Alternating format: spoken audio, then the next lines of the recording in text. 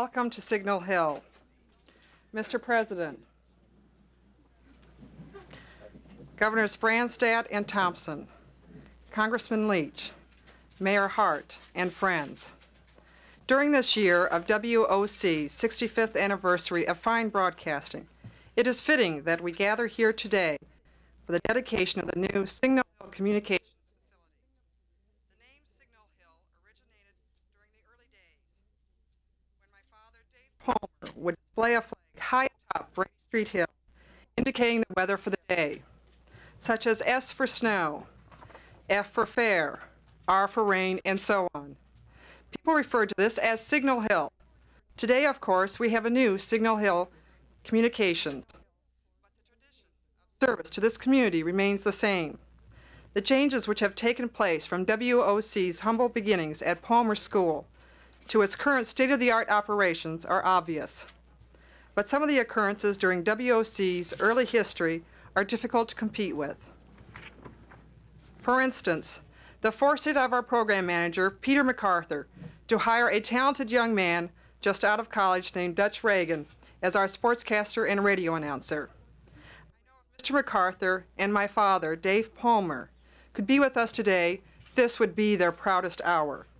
It is indeed my great honor to welcome back to WOC our most famous alumnus. Ladies and gentlemen, allow me to introduce the President of the United States.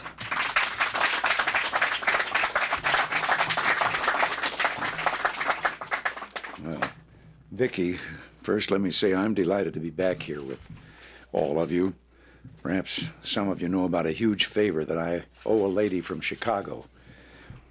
It was back in 1932. I had just gotten out of college, and this was in the depths of the Depression, and you didn't think about career right then or what you might want to do in the long haul. You just thought about, is there any way to get a job with 26% unemployment rate?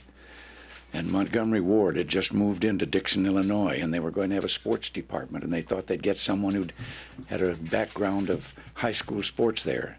So I went down. I didn't get the job.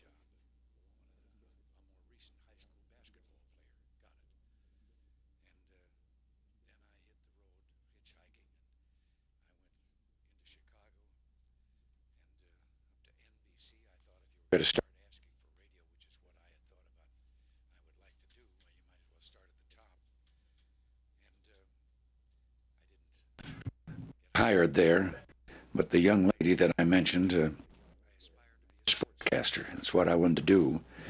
And this young lady that happened to be in the program department, I guess maybe saw that I was very discouraged and thought maybe I was setting my sights too high, and she assured me that no, I hadn't. But she said, you've come to the wrong place. You must go to the smaller towns and the smaller stations where they can afford to take on a newcomer and someone without an experience and give them the experience. Well, it was a long hitchhike back to Dixon, Illinois that night. By the way, for the last 30-mile stretch, I got a ride with a fellow who told me quite unnecessarily that he'd been out trapping skunks.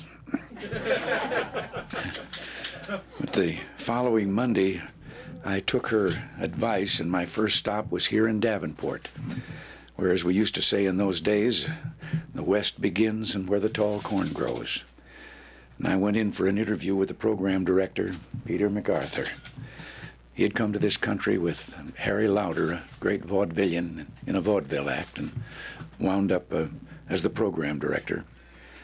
And no, there was nothing here. In fact, the day before, they hired an announcer. So now I'm really upset, and as I'm going out the door, I said, how does a fella ever get to be a sports announcer if he can't get a job in radio?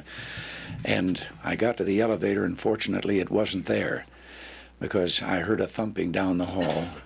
Pete had arthritis very severely and walked on with two canes, and he kept calling me, and rather profanely, and finally I realized what he was coming after me, so I waited. And he asked me, what was that I said about sports? And I said, well, that's what I'd like to be, as a sports announcer.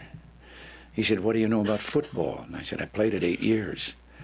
He said, can you tell me about a football game, and if I'm listening to it on radio, then I'll be able to see that game? And I said, I think so. He took me into a studio, those original studios, stood me up in front of a microphone, pointed to a red bulb up on the wall, and he said, "I won't be in here with you. You'll be alone. When that red light goes on, you start broadcasting an imaginary football game." Well, there I stood, and I was all alone, and I thought, what am I going to do for names? And then I said, wait a minute. One of our games in the previous season, when I was playing, we won in the last 20 seconds with a 65-yard touchdown run by our quarterback. And I said, well, I know a lot of the other team's names, and I know all of our team's names.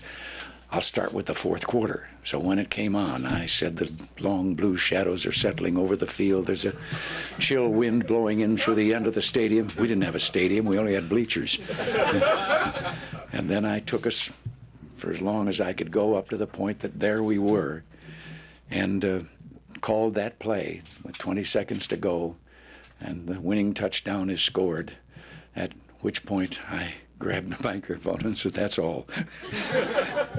Incidentally, I personally take credit for the first instant replay, because on that famous play, I was the key blocker of the first man in the secondary, and I missed my man.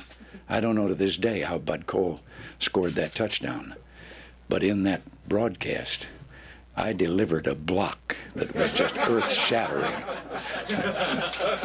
Well, Pete came back in, and he said, be here Saturday. We'll give you $5 in bus fare. You're broadcasting the Iowa-Minnesota game. So I was there Saturday. Over to Iowa City we went.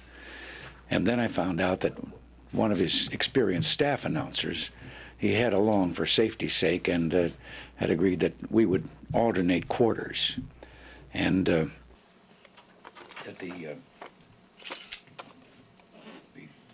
he would do a quarter, I would do a quarter, and so forth. And I guess that was for protection, in case my imagination couldn't help me. But I'll never forget the thrill of when we were coming up. I was finishing the third quarter, and he was going to do the fourth, and I saw a note come down from Pete, who was sitting behind us in the press box.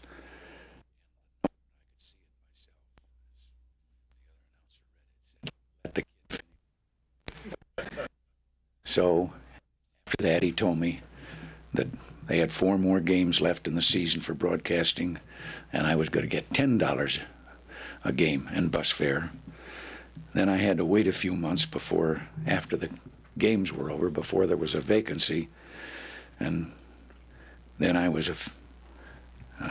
went on, and I'm proud to have gotten my start in communications here at WOC. But I'm even prouder to have been a part of a tremendous broadcasting tradition, one that is 65 years old this year. And I think all of you can be proud, not just of this new building, but of all that it represents. Serving the people of the Quad Cities for more than 6 decades. When I first came here, it was only the Tri-Cities.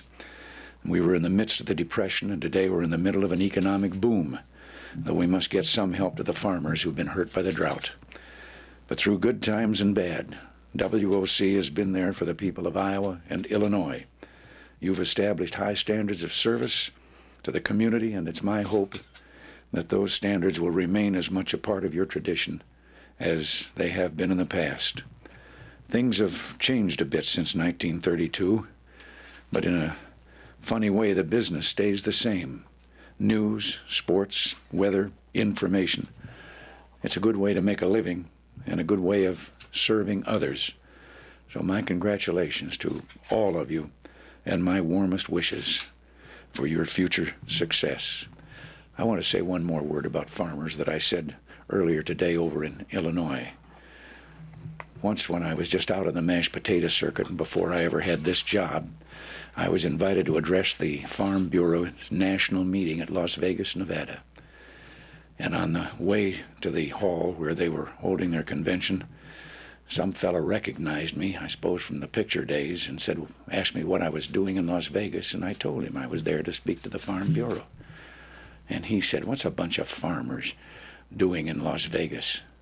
And I couldn't resist. I said, Buster, they're in an occupation that makes a Las Vegas crap table look like a guaranteed annual income. And it's true. Our farmers deserve all the help we can give them, and we're going to give them that help there now. But thank you all. God bless you all.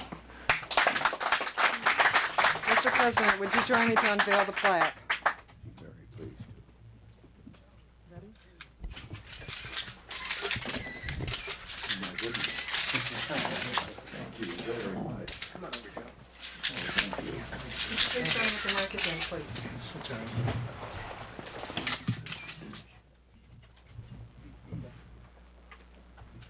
I would like to hand you this photograph to I was wondering who that fellow was. We thought we'd give you your own copy to commemorate your days that you spent here at WOC. And thank you very much for being here today. Well, thank you very much.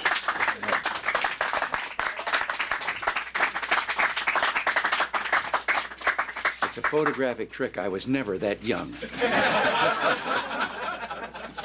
Thank you very much. And thank you all. Would you please join me and we'll take you up to the broadcast studio. All right.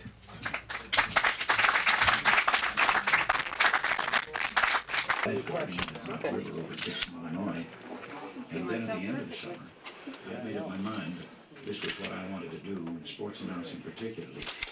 So I started out hiking around. Just point the shotgun toward the speaker. Find a station that would give me a chance. And this one, I came to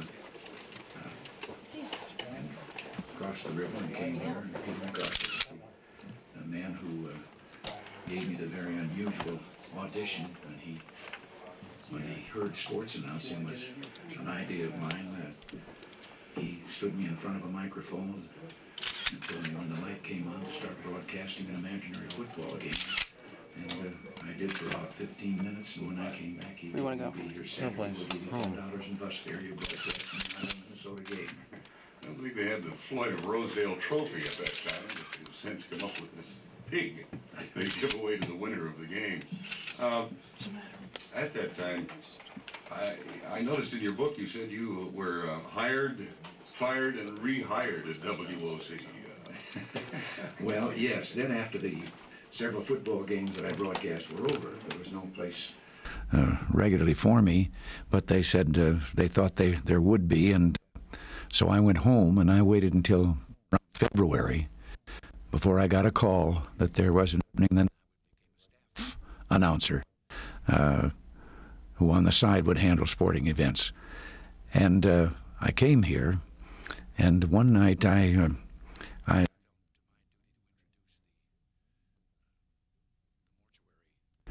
feature in which we used the mortuary's organ for popular music. They got a kind of a commercial facility in their organ.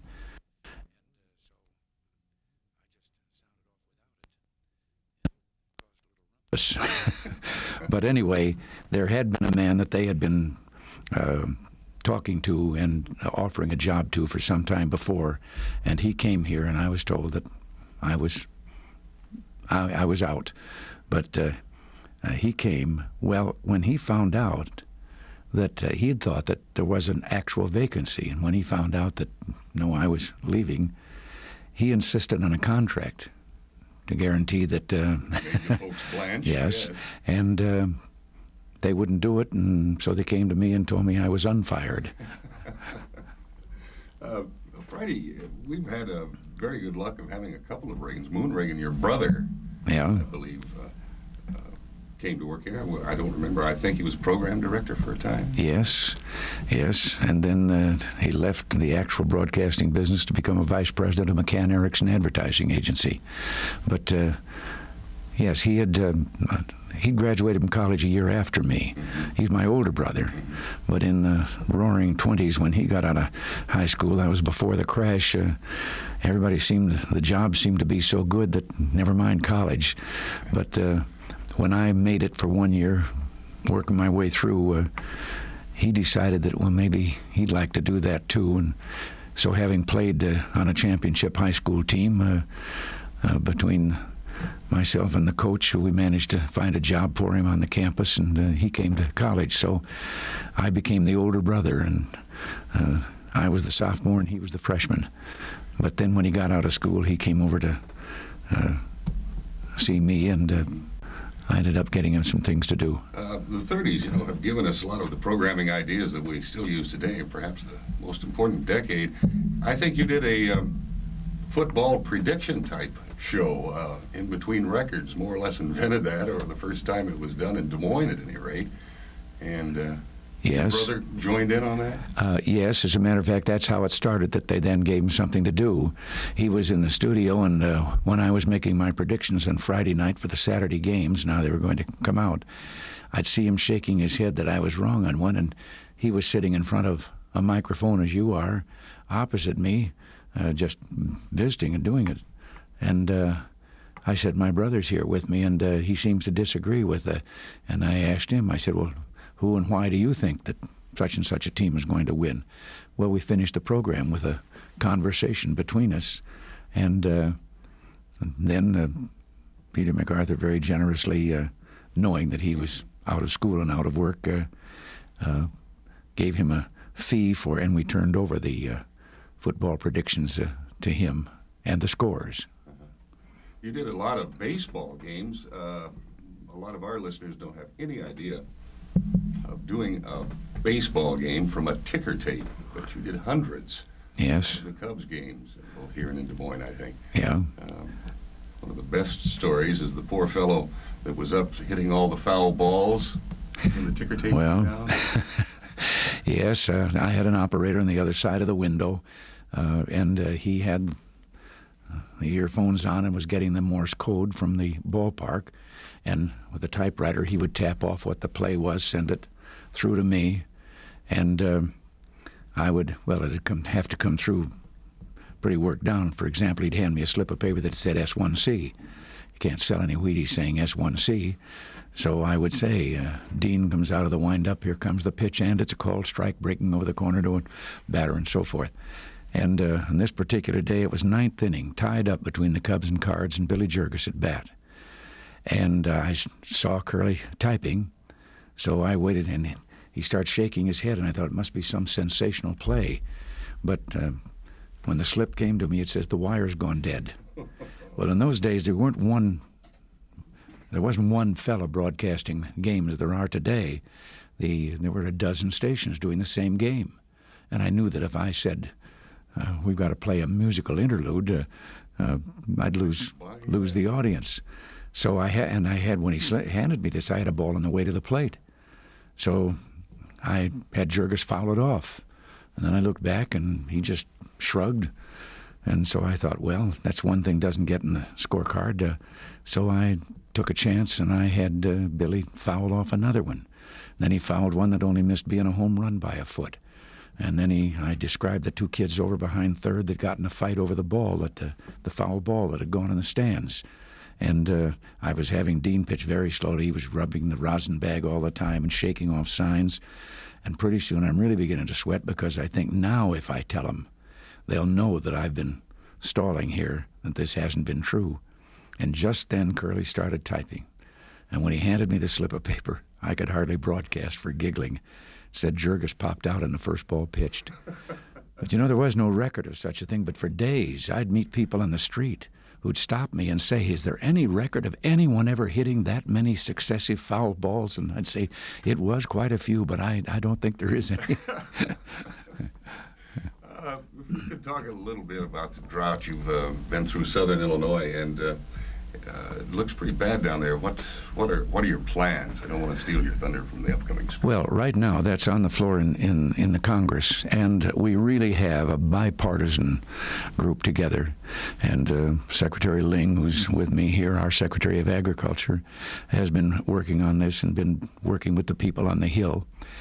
And it's a program that is not going to invade and try to rewrite the farm legislation as it is, but is to provide for help, emergency help, to these farmers who are so beset by this drought all over the United States. The figures are astonishing, and what I saw down there in Illinois just shows that it is disaster. And so I think we're coming up with a program that will have bipartisan support. Right now I'm a little edgy, as I told some of our press on this trip, that You know, there are always some legislators that will have a favorite thing that they know they can't get passed by itself, and they will try to attach it to a sure thing bill like this as an amendment. And some of that's been going on, too. And I hope that we're successful in stopping that and getting to the business at hand. How long do you think there will be to turn this around and get something signed? Well, I think it's a very limited time. They know that there's a time pressure on it, and I think it's ready to go through. And of course, I'll sign it the minute it's delivered to me. Okay. Well, speaking of time, the clock on the wall says we've just about run out of time. On behalf of the staff and management of WOC Kick Stations, we really are delighted that you could be here with us. We appreciate it. Well, I'm very pleased to have been here too, and I know what it means about getting off on time. So I'll try to be. I'm used to being on the side of the table that you're on, asking the questions. But, perhaps next year, if you have nothing to do. Well, I thank you. I thank you very much. The President of the United States, Ronald Reagan.